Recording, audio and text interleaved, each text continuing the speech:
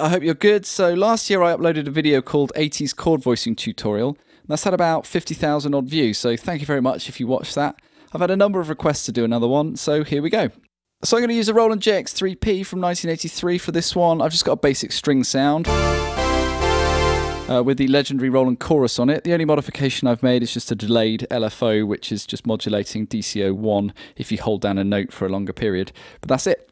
So we're in D minor, which is the saddest of all keys, of course. And we're going to do the same approach as we did last time. So we've got a 6-voice polysynth, so we're going to do 2 notes in the left hand, 4 in the right. So the first chord is D minor, and that's just D, D, F, A, D. Dead simple. Then we move it down a tone. So C, C, E, G, C. So that's just a C chord. And then we go to this chord. And that is a D minor 7 add 4. So we've got D, D, F, G, A, C. And then we just rock the bass. So we get this. Nice and easy. So for the next bit, we just do the same thing in the right hand. But we're going to walk up D, E, F in the left hand. So we get... So that just flips the harmony. So we get D minor, C over E, and then we get an F add 2. Like that. And then we're going to do the same thing in the right hand again. We're going to carry on walking up. F, G, A. Like that. And then the last time we do change it, we go. So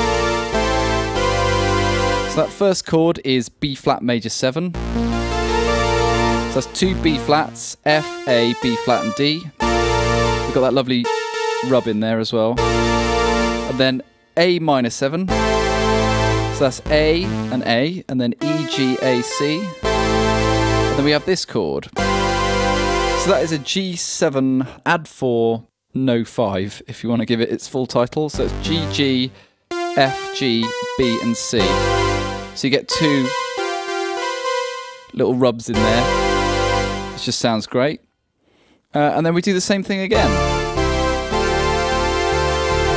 And again. And again.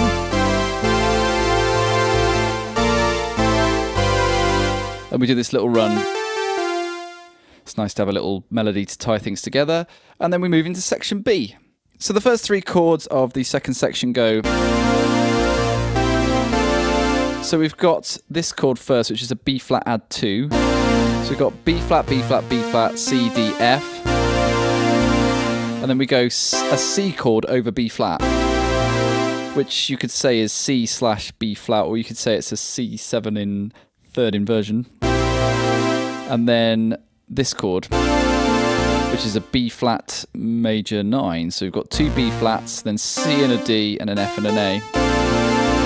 Lovely chord. But this whole thing is giving us that kind of Lydian sound.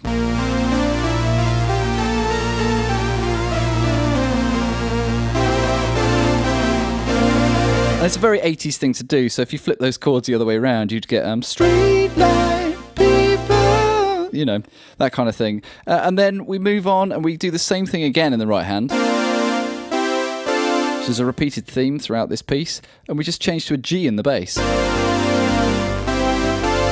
Now, that's a little trick you can do, is just have a little repeated thing in your right hand that you like and then move the bass around. So we could do... And then we could do... Oh, that's nice.